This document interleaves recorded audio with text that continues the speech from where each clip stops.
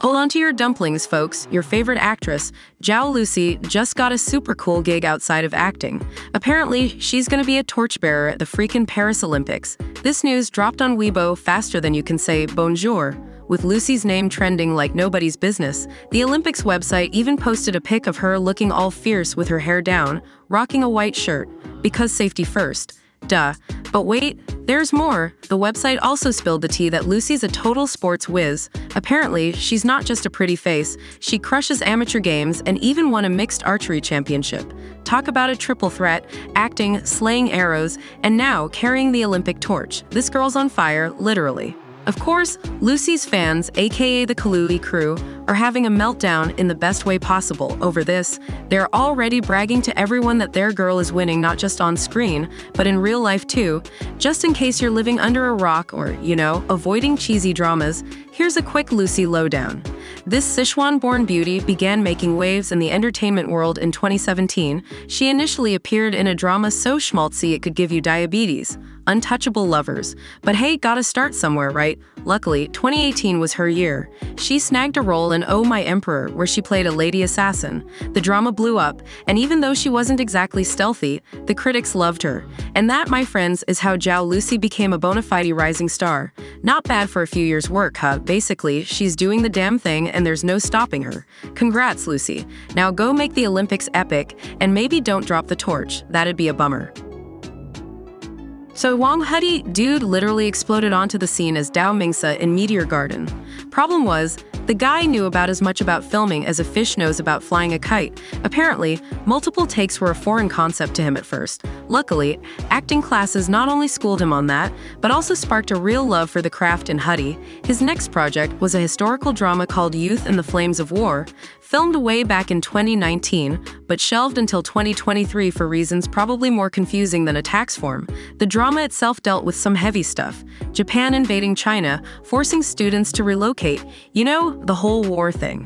Not exactly the setting for a rom-com. Hedi and his co-star Zhou Ye, both kinda green at the time, acting-wise, ended up with some pretty limited lovey-dovey action. Their most romantic scene involved Hedi awkwardly carrying Zhou Ye through burning streets during a Japanese air raid. Let's just say the ringing in his ears afterwards was more from the explosions than any sparks flying. Still, fans were hyped to see their chemistry, even if it took 5 years to finally hit the screen. Hedi's not wasting any time. Dude's fresh off filming Light to the Night, and now he's jumping into a sci-fi flick called Yuzhou Sheng Sun Ji Nan. Translation, Survival Guide for the Universe, sounds intense. This also marks round 2 with his co-star Zhou Ye from Youth in the Flames of War. The movie's based on a novel by some Chinese author named Wei Cheng, and let me tell you, it's got one hell of a plot. Basically, Wang Hedi plays this high school kid who's yanked out of his exams by a mysterious window-smashing dude. Turns out, the whole world he knows is a fako, like a giant VR program. In reality, he's an astronaut on ice, and things are about to get real space disaster up in his spaceship. Wang Hedi's been all over the genre map lately. From historical stuff like Love Between Fairy and Devil to fluffy idol dramas like Only for Love, seems like he's on a mission to prove he can do it all. Plus, earlier this year, he was yapping about wanting to break into films, and guess what? Bam! Sci-fi flick. And hey, Zhou Ye's always been down for some sci-fi action. With these two back together, who knows what kind of sparks, or maybe even explosions, we can expect. Hold on to your hats, folks, because Joy of Life Season 2 is finally dropping after 5 years of begging the drama gods. Get ready to mark your calendars for May 16th, because that's when the epicness hits China Central Television's prime time slot and streams explode on Disney Plus and Tencent.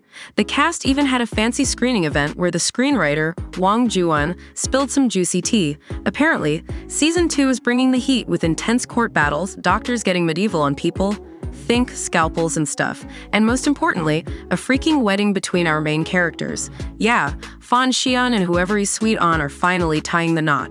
Speaking of Fan Xian, the new season's poster has him looking all murder-y as he stares off into the distance. 2 big takeaways from this pic. Dude survives that nasty injury from Season 1, score, and he's traded his wide-eyed innocence for some serious ambition. Will this newfound drive mess with his whole character arc? That's the juicy drama we're all here for, baby. Now there's a bit of a downer. Remember those 2 beloved characters from Season 1? Yeah, they got recast for Season 2, and let's just say the internet ain't happy. Fans are throwing some serious shade at the change-up, with Joy of Life Season 2 cast changes trending like wildfire on Weibo. First up, we got Xiao Zhan, the dude who blew up in The Untamed back in 2019. By the time Joy of Life aired that same year, he was already a rising star. People were tripping over themselves for a crumb of his attention. His performance as Yan Bingyun, though, let's just say it was a mixed bag. Fans went gaga over his good looks, claiming he was perfect for the role. Critics, on the other hand, weren't so impressed. They slammed him for being a one-trick pony, delivering the same flat performance throughout the whole show. Apparently, the producers wanted the original cast back for Season 2. But guess what? Xiao Zhan's team said, nah, scheduling conflicts, they said.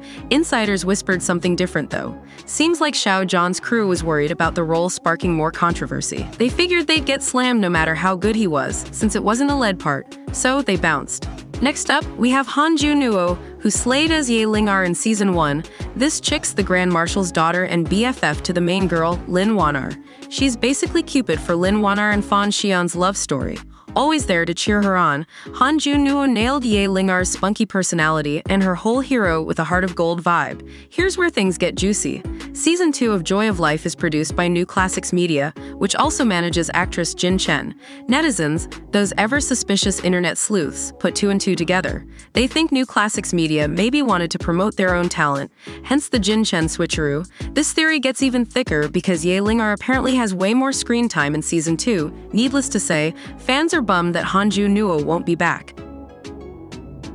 Alright, buckle up because we've got some hot casting news for a brand new historical detective drama called Calming Waves. Filming just kicked off today in Hongdian, and get this, the leads are both fresh-faced youngsters, clocking in at a cool 22 years old. Wang Xingyue, who's been on the rise thanks to Yu Zheng's agency, is snagging his first lead role.